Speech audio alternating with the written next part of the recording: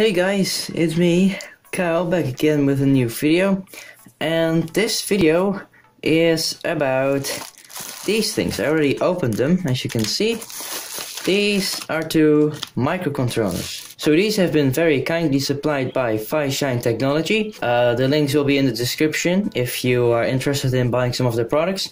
They sell a lot of these microcontrollers and all that kind of stuff that you want for sensors, displays, and you can buy them on their Amazon store. And then you can buy them for nice prices that you would expect from something like eBay or AliExpress. But from the Amazon store you can expect it to arrive in 2-3 days instead of 2-3 weeks. So that's pretty nice. Here's a little disclaimer. Just, you know, as a little ad break, but a disclaimer break.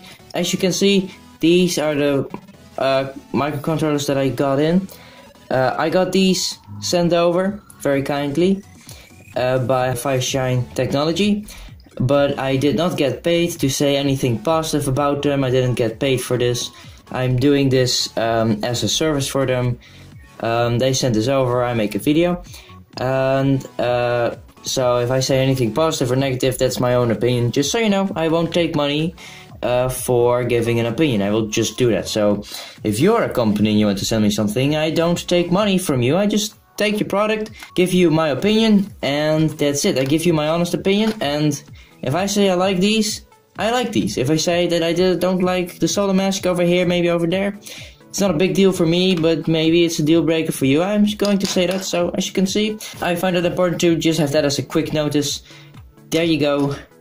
And the rest of this video is also completely honest. So that was the disclaimer break. Back to the video. So let's take a look at the smaller one first. As you can see, it's quite small. It's in a nice little anti-static bag. It's pretty neat. And it's a very small Arduino. So small actually, you can not really clearly see it on camera. You get some of these pins with them that I will solder in a minute. And as you can see, they can just fit in, solder in, and it's very nice and small. And it has a USB connector. So let's take a closer look. Alright, so I'm just holding it up to the camera really quick. And as you can see, it is a very small, tiny footprint. But there is a USB connector in there. So most people are used to the footprint of the Pro Mini, which is an Arduino, of course. It's an Arduino Pro Mini. That's also one sold on the official Arduino site. And this is just like that one, except for that this one doesn't need an external FTDI programmer chip or CH340 programmer chip. This one has the Arduino Micro chip on it, which means that it's a Pro Micro kinda. So this has the Pro Mini footprint, so it's very small, very thin, nothing on the bottom here, which is quite nice.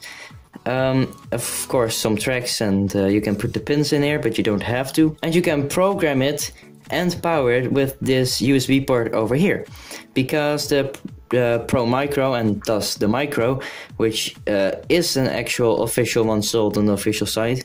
This one is more like, because it's all open source, it's kinda like fan-made, but it's very handy because it has everything integrated into this chip. So this means that you can make your Pro Mini projects a lot easier by having this port on there and everything integrated into the chip. So you get the same specs as the Micro, with a couple less pins, but it's really not a big deal because you still have like 4 of these analog ins. You have all these pins over here, the digital outputs, and RxTX pins, VCC, ground of course, reset. So that is really no big deal. You got more than enough for this tiny size of a board. So here's the bigger Arduino-like board, but this is actually not an Arduino this time. As you can see, this is an ESP32. So this is the ESP32 that I requested. So I will just show you up close. So as you can see, here's that little ESP32 module. And this is a very interesting microcontroller. It's not very old actually. It's from 2017. That's kind of where most people started using it. And it has 2 buttons, as you can see. This button needs to be pushed down to program it, but that's not a big deal. You just push it, wait for it to connect, and let go. You have a USB port on here for programming and power. You have the serial to USB chip, and it's flat bottom. You know, there's nothing on the bottom, which is nice because it makes it a bit more rigid if you want to get it out of a breadboard. This is kind of hard to show on camera, but a nice thing about this one is it has a Scilabs chip on there. So some of these cheaper ones use the CH340 chip, which may or may not have some driver issues. This one doesn't. This one has the Scilabs CP2102 on there. So that one will work guaranteed, unless it's a faulty unit, which this one isn't. It's perfectly working ESP32. So the only bit of a complaint here is that, as you can see on the soldering mask, there are no labels except on the bottom. Now, this is not a huge deal, you know, this is not a really big deal, except for when you put it in a breadboard, you have to look up, you know, the pinouts on Google, which is not a big deal, but it's a bit more of a hassle. But other than that, this thing is perfectly fine and it's really nice. In case you don't know, this one has Wi-Fi, it has Bluetooth, it has dual core, so one core handles Wi-Fi Bluetooth connectivity and the other one handles your code. And very important notice is it works on 3.3 volts. So don't put your Arduino stuff on there directly. Make sure that what you put in there is not actually 5 volts. That could damage it. So enough talking about this for now. Let's do actually something with this. Let's show you what you can do with these microcontrollers, because that's what you're here for. They're pretty nice, they're pretty neat, and you can do quite a lot with them. First off, I want to solder these pins on here. And I'm going to do that by using a breadboard and putting this one on there and then soldering it with my soldering iron. Okay, so what I'm gonna do is I grab the little microcontroller and I just loosely stick in the pin headers, these little thingies, and just kind of take a look at how they should be. And actually this looks to be pretty good. So this is pretty good. If I take this one off, as you can see, they send upright, and that's exactly how I want it. So just leave the microcontroller on. Got a soldering iron. So it's going to be a bit hard soldering with a camera pointing at it, because the camera's a bit in the way. But stack this one on. And that one. So there we go. So now you just want to solder all of these pins, yeah, unless you're not going to use it with the pins, but you're going to use it in a little project where it needs to be as slim as possible. You're going to solder wires directly to it. You can also do that, that's totally fine. That's really nice that they give you that option.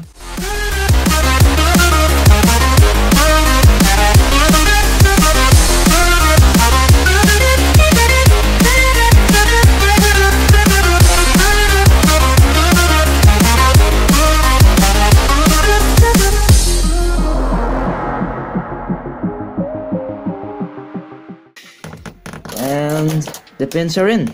It's soldered. There we go. That looks pretty nice. Yeah. Awesome. Alright, back in my room. So now you might think, okay, so I have an Arduino Nano. Without the pins, that one is also really small. So what's the difference? I will show you. So now I don't have an Arduino Pro Mini to compare to, but it's basically the same size, this one. So it's not really a big deal.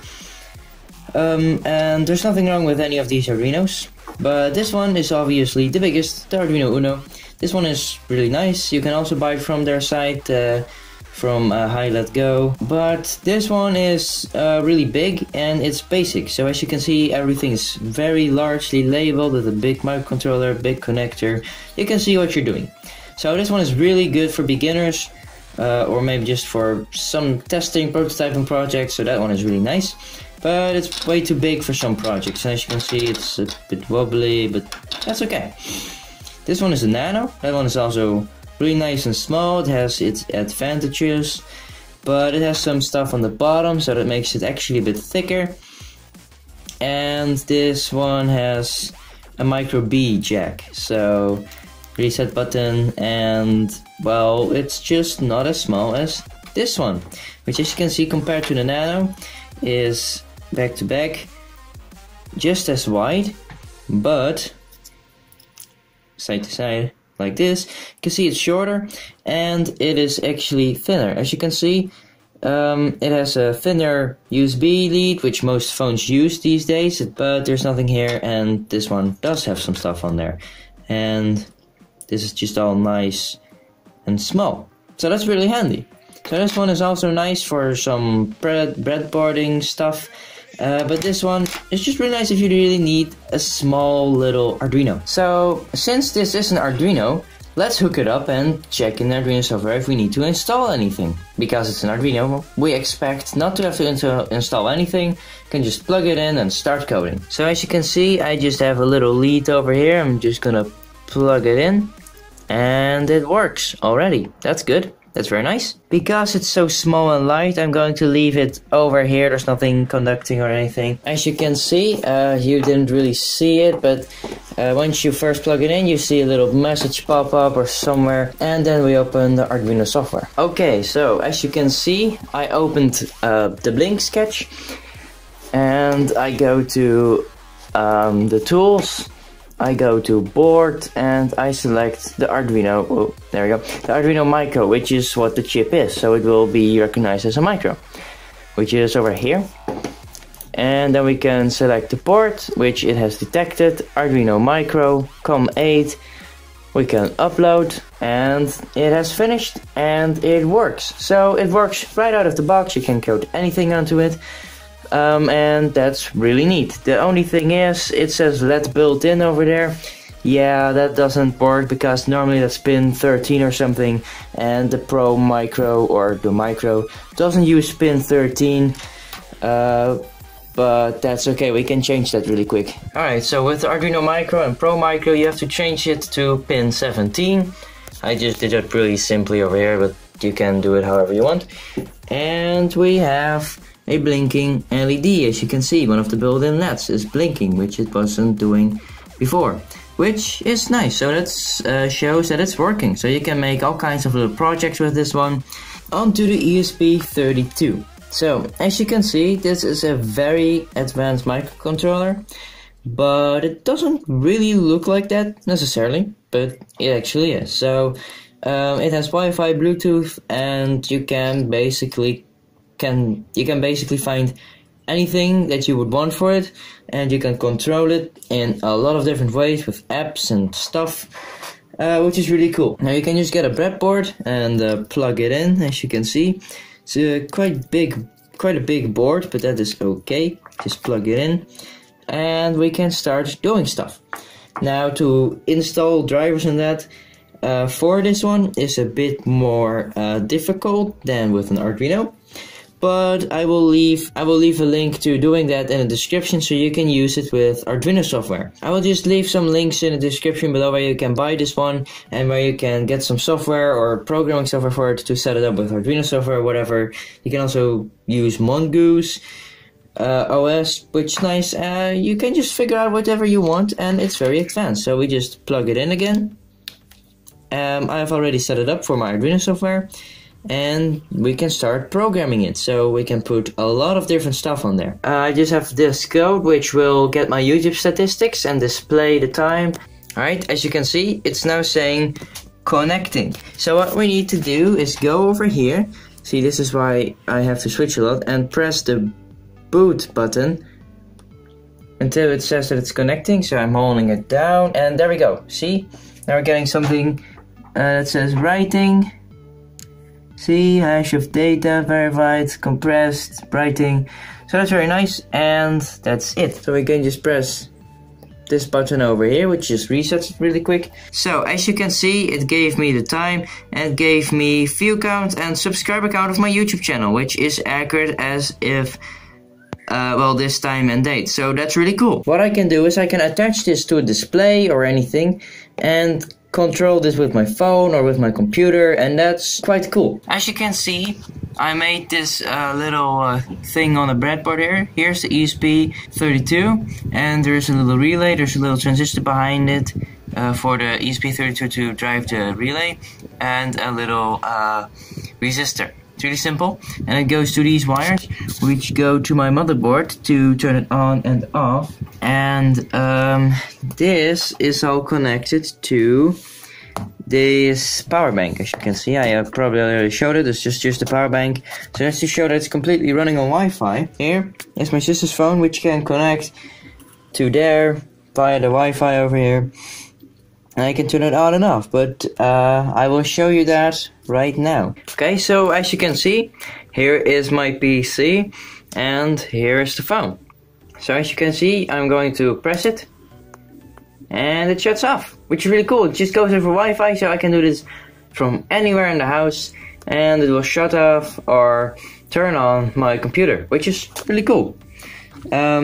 So you can do all kinds of stuff with the ESP32, just like this, over Bluetooth, over Wi-Fi. It's really nice. So this is a really nice little microcontroller. This is a really nice little small Arduino. I really like them. The links are in the description if you want to buy them. The Amazon links for the UK and the US is in the description, and there are other products there as well. So I'm definitely going to use these in the future, which is really cool. I'm going to make some projects with these and hope to share them with you guys. For now, this has just been more of a review and some examples, and I hope to see you guys in my next videos. So bye guys, really nice, I love them.